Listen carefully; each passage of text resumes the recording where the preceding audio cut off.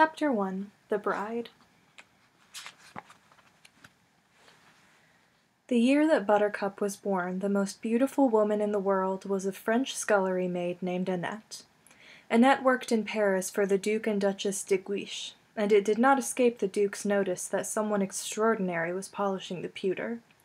The Duke's notice did not escape the notice of the Duchess either, who was not very beautiful and not very rich, but plenty smart. The Duchess set about studying Annette, and shortly found her adversary's tragic flaw: chocolate.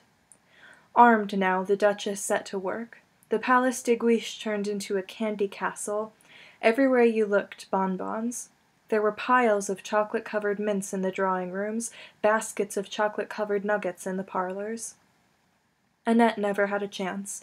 Inside a season she went from delicate to whopping, and the Duke never glanced in her direction without sad bewilderment clouding his eyes.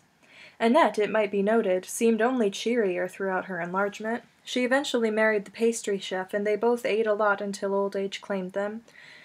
Things, it might also be noted, did not fare so cheerily for the Duchess. The Duke, for reasons passing understanding, next became smitten with his very own mother-in-law, which caused the Duchess ulcers, only they didn't have ulcers yet. More precisely, ulcers existed, people had them, but they weren't called ulcers. The medical profession at that time called them stomach pains, and felt the best cure was coffee dolloped with brandy twice a day until the pains subsided. The Duchess took her mixture faithfully, watching through the years as her husband and her mother blew kisses at each other behind her back. Not surprisingly, the Duchess's grumpiness became legendary, as Voltaire so ably chronicled. Except this was before Voltaire. The year Buttercup turned 10, the most beautiful woman lived in Bengal, the daughter of a successful tea merchant. This girl's name was Eleuthera, and her skin was of a dusky perfection unseen in India for 80 years. There have only been 11 perfect complexions in all of India since accurate accounting began. Eleuthera was 19 the year the pox plague hit Bengal. The girl survived, even if her skin did not. When Buttercup was 15, Adela Tyrrell of Sussex-on-the-Thames was easily the most beautiful creature. Adela was 20, and so far did she outdistance the world that it seemed certain she would be the most beautiful for many, many years. But then one day one of her suitors, she had 104 of them, exclaimed that without question Adela must be the most ideal item yet spawned. Adela, flattered, began to ponder on the truth of the statement. That night, alone in her room, she examined herself pore by pore in her mirror. This was after mirrors. It took her until close to dawn to finish her inspection, but by that time it was clear to her that the young man had been quite correct in his assessment. She was, through no real faults of her own, perfect. As she strolled through the family rose gardens watching the sunrise, she felt happier than she had ever been. Not only am I perfect, she said to herself, I am probably the first perfect person in the whole long history of the universe. Not a part of me could stand improving. How lucky I am to be perfect and rich and sought after and sensitive and young and... Young? The mist was rising around her as Adela began to think. Well, of course I'll always be sensitive, she thought, and I'll always be rich, but I don't quite see how I'm going to manage to always be young. And when I'm not young, how am I going to stay perfect? And if I'm not perfect, well, what else is there? What indeed? Adela furrowed her brow in desperate thought. It was the first time in her life her brow had ever had to furrow, and Adela gasped when she realized what she had done, horrified that she had somehow damaged it, perhaps permanently. She rushed back to her mirror and spent the morning, and although she managed to convince herself that she was still quite as perfect as ever, there was no question that she was not quite as happy as she had been. She had begun to fret. The first worry lines appeared within a fortnight, the first wrinkles within a month, and before the year was out, creases abounded. She married soon thereafter, the selfsame man who accused her of sublimity, and gave him merry hell for many years. Buttercup, of course, at 15 knew none of this, and if she had, would have found it totally unfathomable. How could someone care if she were the most beautiful woman in the world or not? What difference could it have made if you were only the third most beautiful, or the sixth? Buttercup at this time was nowhere near that high, being barely in the top 20, and that primarily on potential, certainly not on any particular care she took of herself. She hated to wash her face, she loathed the area behind her ears, she was sick of combing her hair and did so as little as possible. What she liked to do, preferred above all else really, was to ride her horse and taunt the farm boy. The horse's name was Horse. Buttercup was never long on imagination, and it came when she called it, went where she steered it, did what she told it. The farm boy did what she told him too. Actually, he was more a young man now, but he had been a farm boy when, orphaned, he had come to work for her father, and Buttercup referred to him that way still. "Farm boy, fetch me this. Get me that, farm boy, quickly, lazy thing, trot now, or I'll tell father." "As you wish." That was all he ever answered. "As you wish." "Fetch that, farm boy. As you wish. Dry this, farm boy. As you wish." He lived in a hovel out near the animals, and according to Buttercup's mother, he kept it clean. He even read when he had candles. "I'll leave the lad an acre in my will," Buttercup's father was fond of saying. They had acres then. "You'll spoil him," Buttercup's mother always answered. "He's slaved for many years. Hard work should be rewarded." Then, rather than continue the argument, they had arguments then, too, they would both turn on their daughter. "You didn't bathe," her father said. I did," from Buttercup. "Not with water," her father continued. "You reek like a stallion." "I've been riding all day," Buttercup explained. "You must bathe, Buttercup," her mother joined in. "The boys don't like their girls to smell of stables." "Oh, the boys!" Buttercup fairly exploded. "I do not care about the boys. Horse loves me, and that is quite sufficient, thank you." She said that speech loud, and she said it often. But like it or not, things were beginning to happen. Shortly before her 16th birthday, Buttercup realized that it had now been more than a month since any girl in the village had spoken to her. She had never much been close to girls, so the change was nothing sharp, but at least before there were head nods exchanged when she rode through the village or along the cart tracks.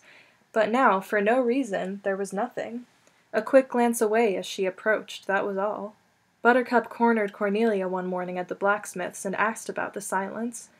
"I should think after what you've done you'd have the courtesy not to pretend to ask," came from Cornelia.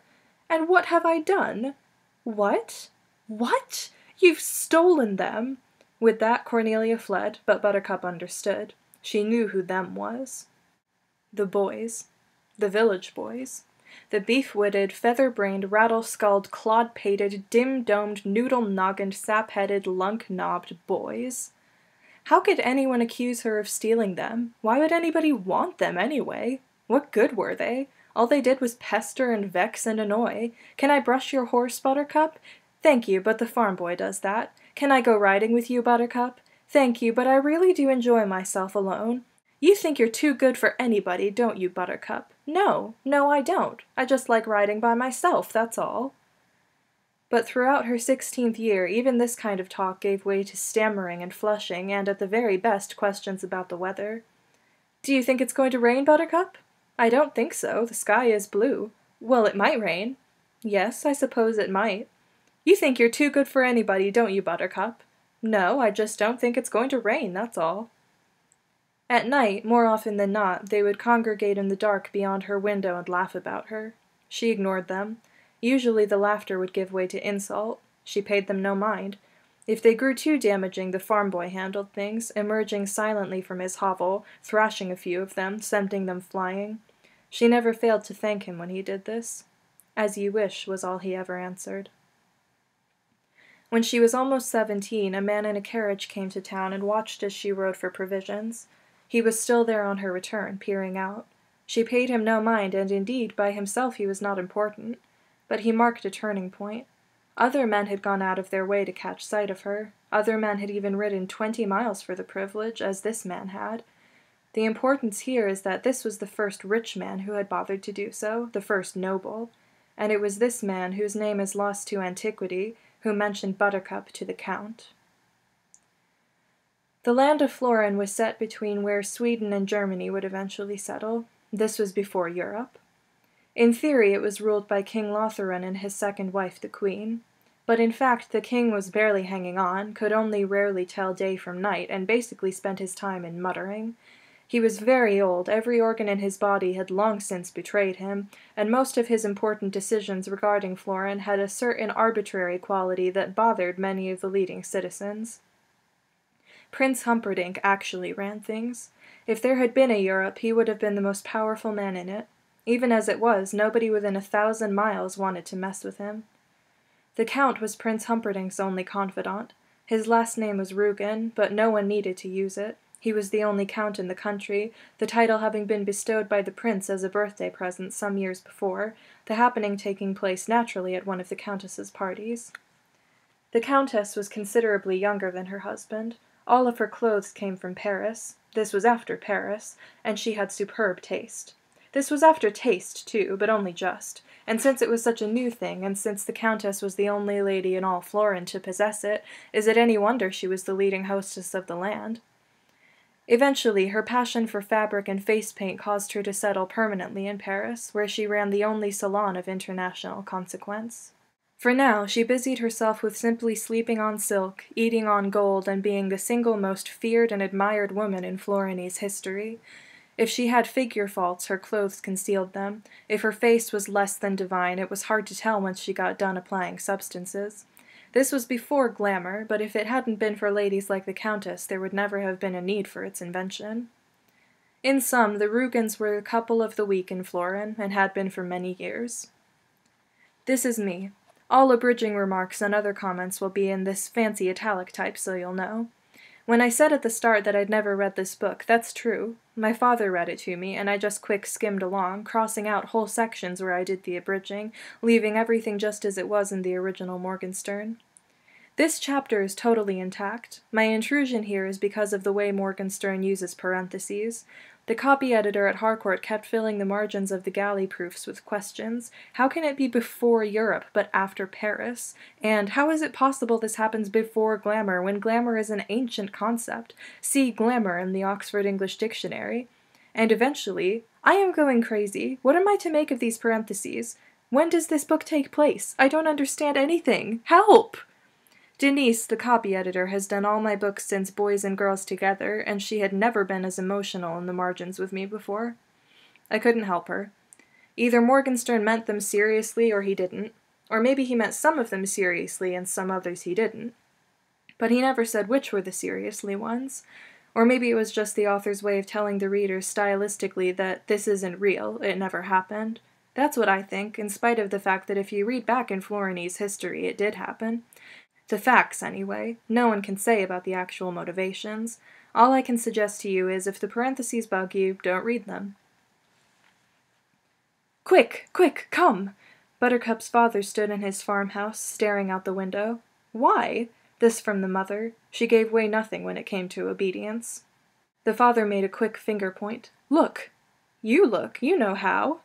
Buttercup's parents did not have exactly what you might call a happy marriage. All they ever dreamed of was leaving each other. Buttercup's father shrugged and went back to the window. Ah, he said after a while, and a little later again. Ah! Buttercup's mother glanced up briefly from her cooking. Such riches, Buttercup's father said. Glorious. Buttercup's mother hesitated, then put her stew spoon down. This was after stew, but so is everything. When the first man first clambered from the slime and made his first home on land, what he had for supper that first night was stew. The heart swells at the magnificence, Buttercup's father muttered very loudly. What exactly is it, Dumpling? Buttercup's mother wanted to know. You look, you know how, was all he replied. This was their 33rd spat of the day. This was long after spats, and he was behind, 13 to 20, but he had made up a lot of distance since lunch, when it was 17 to 2 against him. Donkey, the mother said, and came over to the window. A moment later she was going, ah, right along with him. They stood there, the two of them, tiny and awed. From setting the dinner table, Buttercup watched them. They must be going to meet Prince Humperdinck someplace, Buttercup's mother said. The father nodded. Hunting, that's what the prince does. How lucky we are to have seen them pass by, Buttercup's mother said, and she took her husband's hand. The old man nodded. Now I can die. She glanced at him. Don't. Her tone was surprisingly tender, and probably she sensed how important he really was to her, because when he did die 2 years further on, she went right after, and most of the people who knew her well agreed it was the sudden lack of opposition that undid her. Buttercup came close and stood behind them, staring over them, and soon she was gasping too, because the Count and Countess and all their pages and soldiers and servants and courtiers and champions and carriages were passing by the cart track in front of the farm. The three stood in silence as the procession moved forward. Buttercup's father was a tiny mutt of a man who had always dreamed of living like the Count. He had once been 2 miles from where the Count and Prince had been hunting, and until this moment that had been the high point of his life. He was a terrible farmer, and not much of a husband either. There wasn't really much in this world he excelled at, and he could never quite figure out how he happened to sire his daughter, but he knew deep down that it must have been some kind of wonderful mistake, the nature of which he had no intention of investigating. Buttercup's mother was a gnarled shrimp of a woman, thorny and worrying, who had always dreamed of somehow just once being popular, like the Countess was said to be. She was a terrible cook, and even more limited housekeeper. How Buttercup slid from her womb was of course beyond her, but she had been there when it happened. That was enough for her. Buttercup herself, standing half a head over her parents, still holding the dinner dishes, still smelling of horse, only wished that the great procession wasn't quite so far away, so she could see if the Countess's clothes really were all that lovely.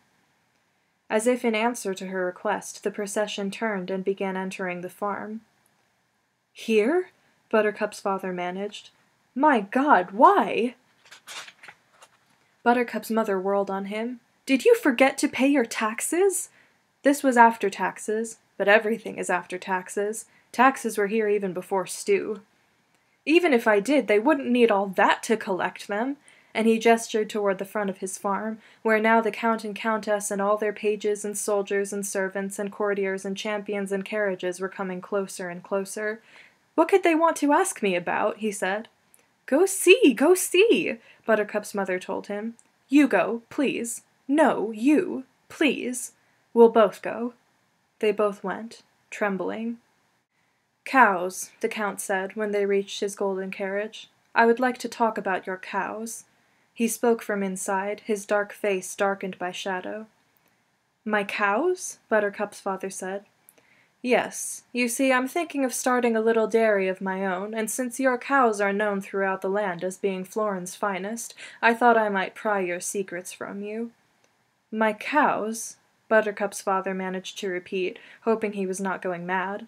Because the truth was, and he knew it well, he had terrible cows. For years nothing but complaints from the people in the village. If anyone else had had milk to sell, he would have been out of business in a minute. Now granted, things had improved since the farm boy had come to slave for him. No question the farm boy had certain skills, and the complaints were quite non-existent now, but that didn't make his the finest cows in Floren. Still, you didn't argue with the Count. Buttercup's father turned to his wife. "What would you say my secret is, my dear?" he asked. "Oh, there are so many," she said. She was no dummy, not when it came to the quality of their livestock. "You two are childless, are you?" the Count asked then. "No, sir," the mother answered. "Then let me see her," the Count went on. "Perhaps she will be quicker with her answers than her parents." "Buttercup," the father called, turning. "Come out, please." "How did you know we had a daughter?" Buttercup's mother wondered.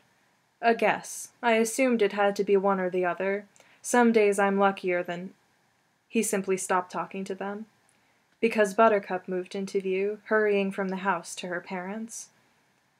The Count left the carriage. Gracefully he moved to the ground and stood very still.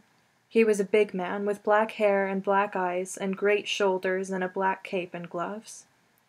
"Curtsy, dear," Buttercup's mother whispered. Buttercup did her best. And the Count could not stop looking at her. Understand now, she was barely rated in the top 20. Her hair was uncombed, unclean. Her age was just 17, so there was still in occasional places the remains of baby fat. Nothing had been done to the child. Nothing was really there but potential.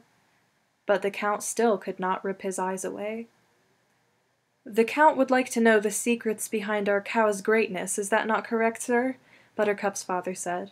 The Count only nodded, staring. Even Buttercup's mother noted a certain tension in the air. "Ask the farm boy, he tends them," Buttercup said. "And is that the farm boy?" came a new voice from inside the carriage. Then the Countess's face was framed in the carriage doorway. Her lips were painted a perfect red, her green eyes lined in black. All the colors of the world were muted in her gown. Buttercup wanted to shield her eyes from the brilliance. Buttercup's father glanced back toward the lone figure peering around the corner of the house. "It is." "Bring him to me." "He is not dressed properly for such an occasion," Buttercup's mother said. "I have seen bare chests before," the Countess replied.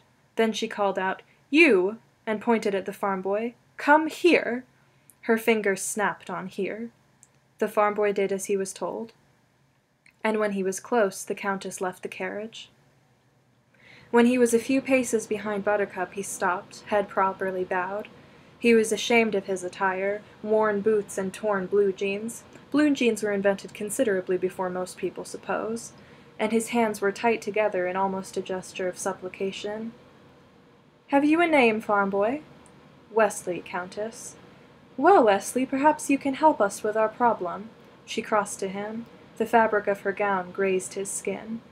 "We are all of us here passionately interested in the subject of cows. We are practically reaching the point of frenzy, such is our curiosity. Why do you suppose, Wesley, that the cows of this particular farm are the finest in all Florin? What do you do to them?"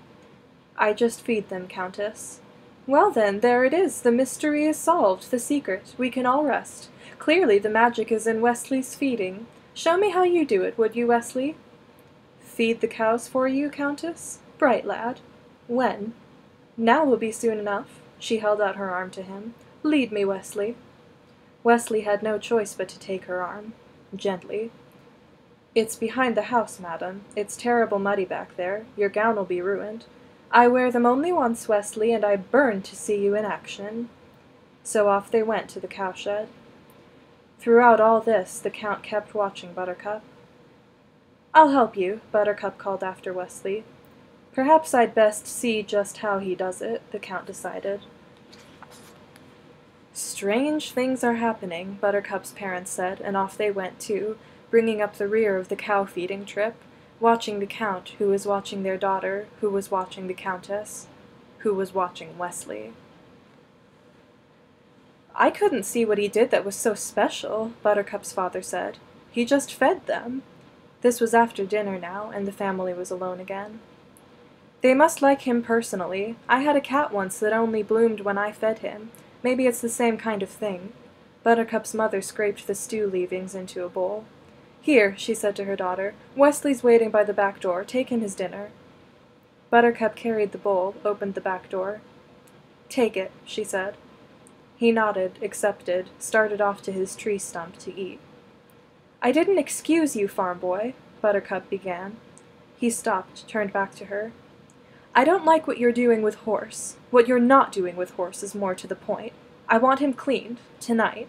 I want his hoofs varnished, tonight. I want his tail plaited and his ears massaged, this very evening. I want his stable spotless, now. I want him glistening, and if it takes you all night, it takes you all night." "As you wish." She slammed the door and let him eat in darkness. "I thought Horse had been looking very well, actually," her father said. Buttercup said nothing. "You yourself said so yesterday," her mother reminded her.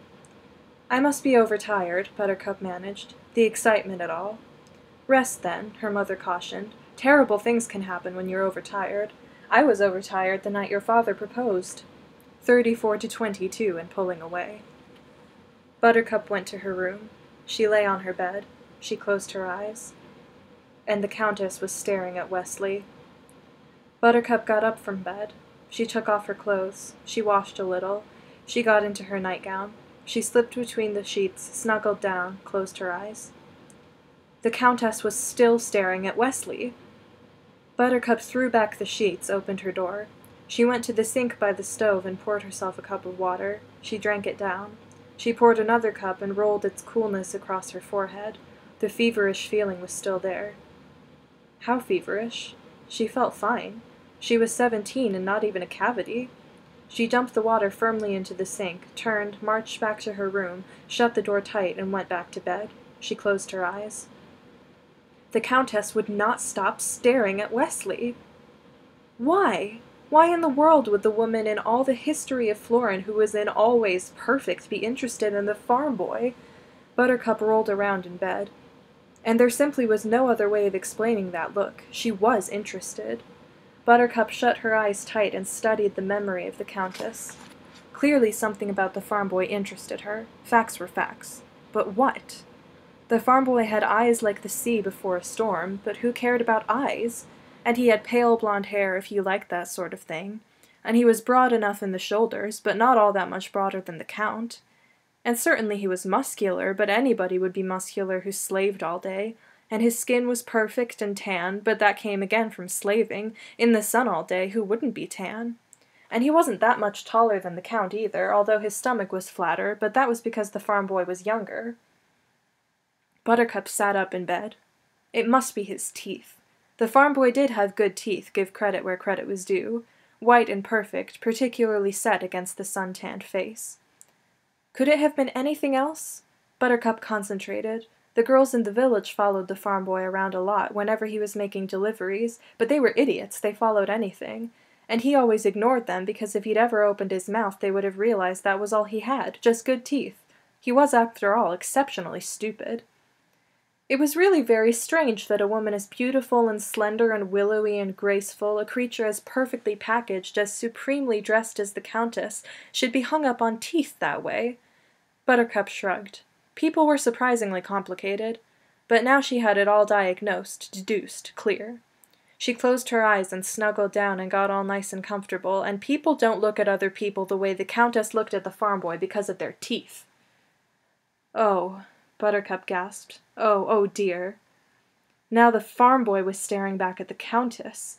He was feeding the cows and his muscles were rippling the way they always did under his tan skin, and Buttercup was standing there watching as the farm boy looked, for the first time, deep into the Countess's eyes. Buttercup jumped out of bed and began to pace her room. How could he? Oh, it was all right if he looked at her, but he wasn't looking at her. He was looking at her. She's so old, Buttercup muttered, starting to storm a bit now. The Countess would never see 30 again, and that was fact. And her dress looked ridiculous out in the cowshed, and that was fact, too. Buttercup fell onto her bed and clutched her pillow across her breast. The dress was ridiculous before it ever got to the cowshed. The Countess looked rotten the minute she left the carriage, with her too big painted mouth and her little piggy painted eyes and her powdered skin and flailing and thrashing, Buttercup wept and tossed and paced and wept some more, and there have been 3 great cases of jealousy since David of Galilee was first afflicted with the emotion, when he could no longer stand the fact that his neighbor Saul's cactus outshone his own. Originally, jealous pertained solely to plants, other people's cactuses or ginkgos, or later, when there was grass, which is why, even to this day, we say that someone is green with jealousy. Buttercup's case rated a close 4th on the all-time list. It was a very long and very green night. She was outside his hovel before dawn. Inside she could hear him already awake. She knocked. He appeared, stood in the doorway. Behind him she could see a tiny candle, open books. He waited. She looked at him. Then she looked away. He was too beautiful. "I love you," Buttercup said.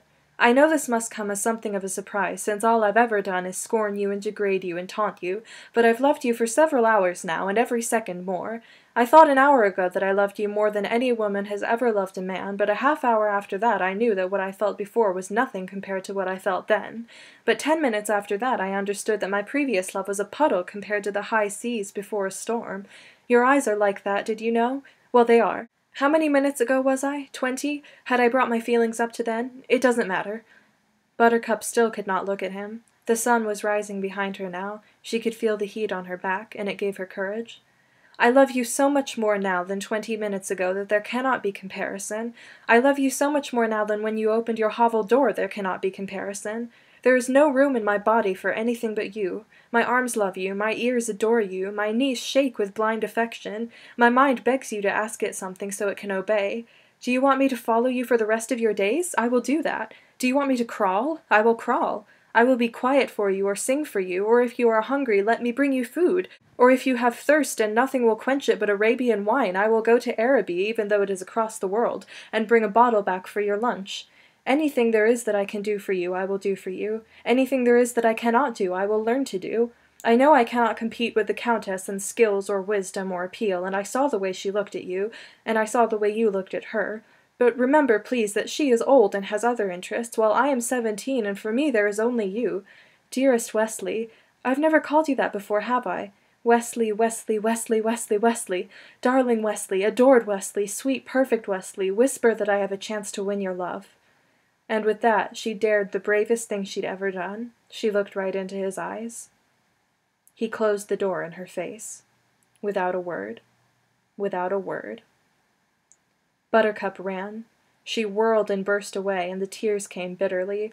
She could not see. She stumbled. She slammed into a tree trunk, fell, rose, ran on. Her shoulder throbbed from where the tree trunk hit her, and the pain was strong, but not enough to ease her shattered heart. Back to her room she fled, back to her pillow. Safe behind the locked door, she drenched the world with tears. Not even one word. He hadn't had the decency for that. Sorry, he could have said. Would it have ruined him to say sorry? Too late, he could have said. Why couldn't he at least have said something? Buttercup thought very hard about that for a moment, and suddenly she had the answer. He didn't talk because the minute he opened his mouth, that was it. Sure, he was handsome, but dumb? The minute he had exercised his tongue, it would have all been over. Duh. That's what he would have said.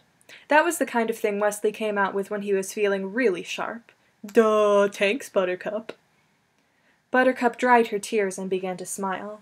She took a deep breath, heaved a sigh. It was all part of growing up. You got these little quick passions, you blinked and they were gone. You forgave faults, found perfection, fell madly. Then the next day the sun came up and it was over. Chalk it up to experience, old girl, and get on with the morning. Buttercup stood, made her bed, changed her clothes, combed her hair, smiled, and burst out again in a fit of weeping, because there was a limit to just how much you could lie to yourself. Wesley wasn't stupid. Oh, she could pretend he was. She could laugh about his difficulties with the language. She could chide herself for her silly infatuation with a dullard. The truth was simply this. He had a head on his shoulders, with a brain inside every bit as good as his teeth. There was a reason he hadn't spoken, and it had nothing to do with gray cells working. He hadn't spoken because really there was nothing for him to say. He didn't love her back, and that was that. The tears that kept Buttercup company the remainder of the day were not at all like those that had blinded her into the tree trunk. Those were noisy and hot. They pulsed. These were silent and steady, and all they did was remind her that she wasn't good enough. She was 17, and every male she'd ever known had crumbled at her feet, and it meant nothing. The one time it mattered, she wasn't good enough. All she knew, really, was riding, and how was that to interest a man when that man had been looked at by the Countess? It was dusk when she heard footsteps outside her door. Then a knock. Buttercup dried her eyes. Another knock. "Whoever is that?" Buttercup yawned finally. "Wesley."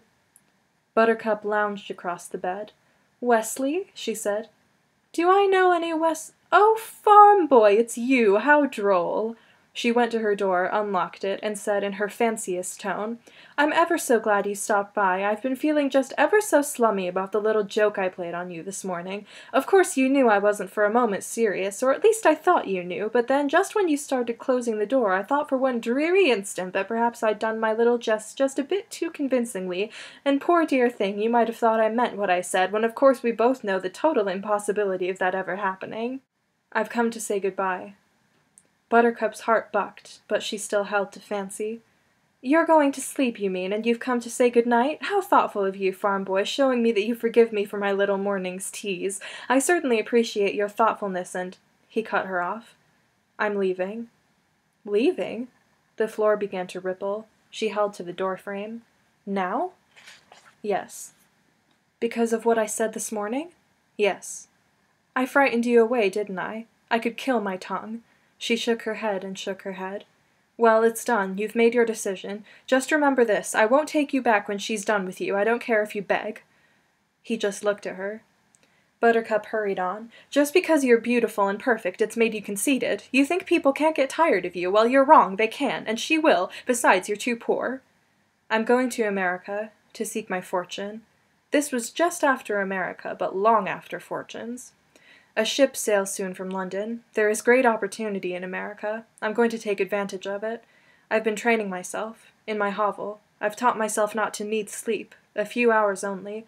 I'll take a 10-hour-a-day job, and then I'll take another 10-hour-a-day job, and I'll save every penny from both except when I need to eat to keep strong. And when I have enough, I'll buy a farm and build a house and make a bed big enough for two.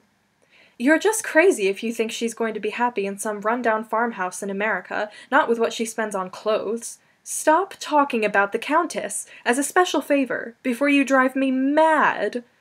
Buttercup looked at him. Don't you understand anything that's going on? Buttercup shook her head. Wesley shook his, too. You've never been the brightest, I guess. Do you love me, Wesley? Is that it? He couldn't believe it. Do I love you? My God, if your love were a grain of sand, mine would be a universe of beaches. If your love were— I don't understand that first one yet, Buttercup interrupted. She was starting to get very excited now. Let me get this straight. Are you saying my love is the size of a grain of sand, and yours is this other thing? Images just confuse me so. Is this universal business of yours bigger than my sand? Help me, Wesley. I have the feeling we're on the verge of something just terribly important. I have stayed these years in my hovel because of you. I have taught myself languages because of you. I have made my body strong because I thought you might be pleased by my strong body. I have lived my life with only the prayer that some sudden dawn you might glance in my direction. I have not known a moment in years when the sight of you did not send my heart careening against my ribcage. I have not known a night when your visage did not accompany me to sleep. There has not been a morning when you did not flutter behind my waking eyelids. Is any of this getting through to you, Buttercup, or do you want me to go on for a while? Never stop. There has not been— If you're teasing me, Wesley, I'm just going to kill you. How can you even dream I might be teasing?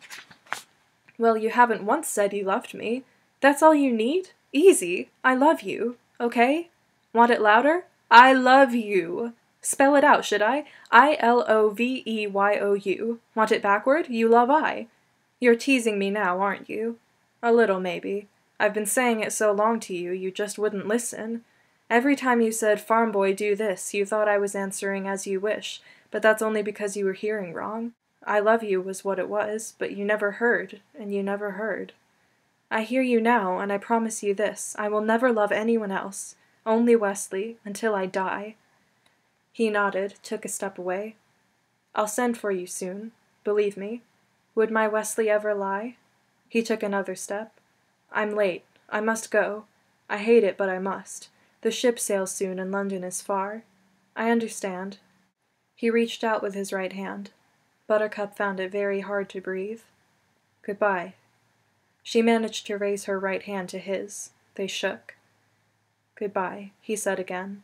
She made a little nod. He took a third step, not turning. She watched him. He turned. And the words ripped out of her. Without one kiss? They fell into each other's arms. There have been 5 great kisses since 1642 BC, when Saul and Delilah Corn's inadvertent discovery swept across Western civilization. Before then, couples hooked thumbs. And the precise rating of kisses is a terribly difficult thing, often leading to great controversy, because although everyone agrees with the formula of affection times purity times intensity times duration, no one has ever been completely satisfied with how much weight each element should receive. But on any system, there are 5 that everyone agrees deserve full marks. Well, this one left them all behind. The first morning after Wesley's departure, Buttercup thought she was entitled to do nothing more than sit around moping and feeling sorry for herself. After all, the love of her life had fled, life had no meaning, how could you face the future, etc., etc.